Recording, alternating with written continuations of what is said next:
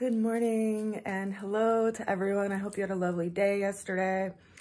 The opening card that we have for today is the Three of Wands. So we're feeling like we have some sense of the direction that we're wanting to go, but we have some reluctance, likely because there's this huge body of water in front of us. It's like we're imagining all of the different situations that we might get into, and it's kind of putting these hurdles in front of us as far as being able to move in that direction. You can see the person in this card has one wand in their hand and they have two wands behind them. So there's kind of like these two anchors behind us that are tying us from being able to really move forward in that direction.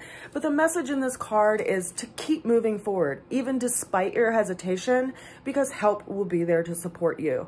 Consider that out in that sea, there are a number of ships, so we shouldn't ever consider that we are doing everything on our own without any help from the universe. It's actually very much woven in such a way that there are people and situations that can help guide us through this terrain we call life.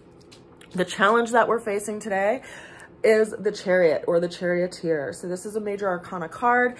It's this sense of like, well, I know I want to go there, but my desire nature kind of pulls me in this direction, away from the direction that I really feel like I need to go. So this is a reminder that we need to have discipline, and that sometimes having discipline is our greatest challenge, to have control over our own desire nature and these like different pulls that we get, you know, from our own nature into these different directions. They can sometimes pull us off of our course.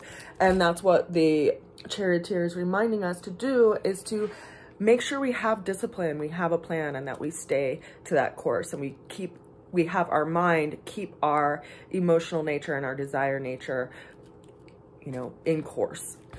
The ultimate way we're going to get through that challenge is another major arcana. We have the Hanged Man card.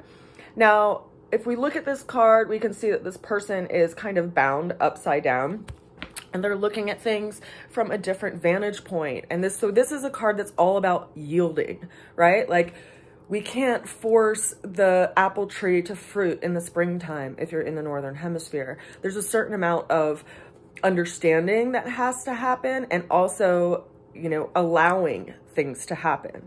So, you know, to yield to things that show up in your day-to-day and to deal with them in a present manner is really important, because, you know, we don't always get control over situations. Sometimes we do feel bound, and it means that things are in motion.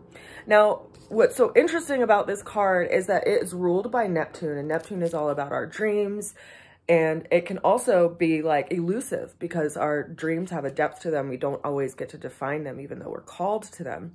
Now consider that Neptune has been in retrograde for a number of months, and it's going to turn direct here in a couple of days. So where you've been kind of reviewing your own dreams and aspirations in even a spiritual sense and felt like you haven't really been able to move forward in that, things will be shifting and this energy will be changing in the coming days.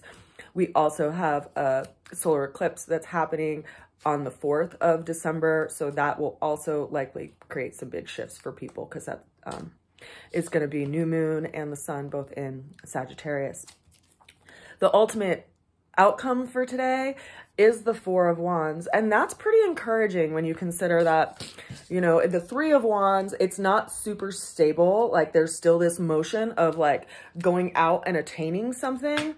Whereas the Four of Wands has this sense of stability, because it's a number 4, and it's stable efforts, stabilized efforts that allow you to, you know, decide when it's time to rest and when it's time to actually go out into the world. This card is all about safety and security.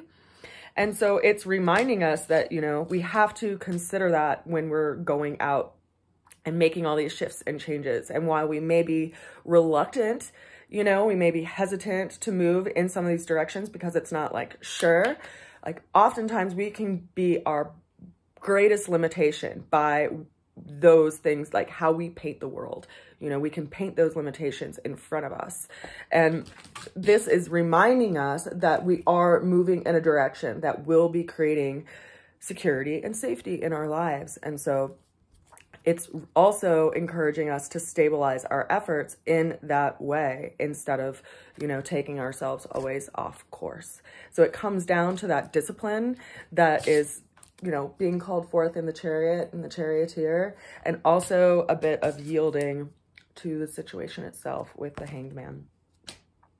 I hope you all have a blessed day and a wonderful weekend. I will be reaching out over the weekend, but I'm also traveling to do some work. So if you want a reading or to schedule something in the coming week, feel free to reach out to me at rootsofalchemy@gmail.com or to send me some kind of message and we'll set up some time. You can also check out my other services and offerings on my website, rootsofalchemy.com. And then I also make an assortment of different manifesting orbs that help people bring their dreams into reality in all sorts of different styles and designs. You can see them in my gallery of orbs on my website.